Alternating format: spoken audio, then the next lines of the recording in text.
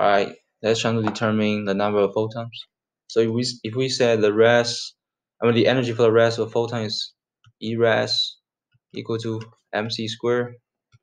Okay, m here is the mass of photons, and c here is speed of light.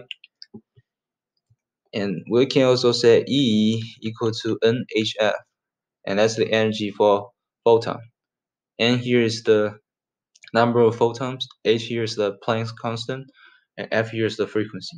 If we derive deeper, it will give us nh times c divided by lambda.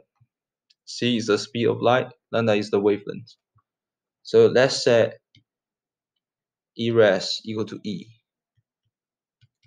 because we're trying to figure out the number of photons, and that will give us mc squared equal to nh times c over lambda.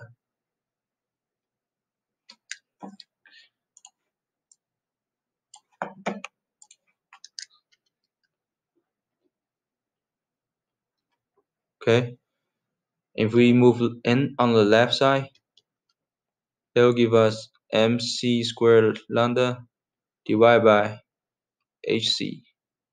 So c cancel out, only one c left over on the top.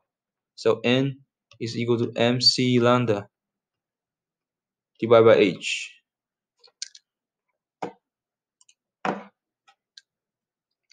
So n equal to mc lambda divided by h,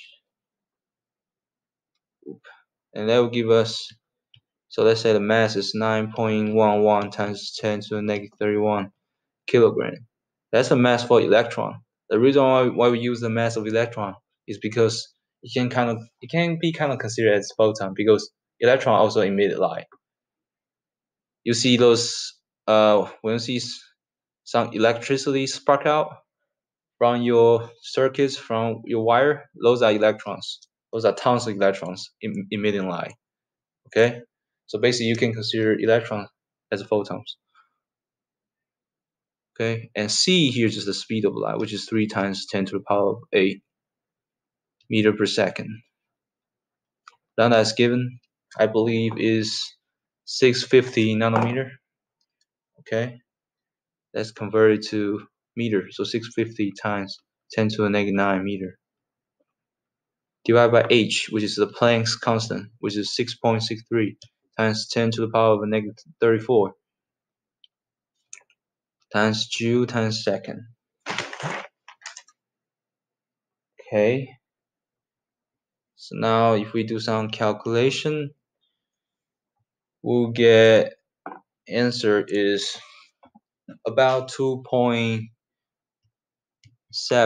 times 10 to the power of 5. Okay, and that's our answers. The reason why there's no unit is because all units is canceling out after these calculations. And thank you. That's my answer for this question.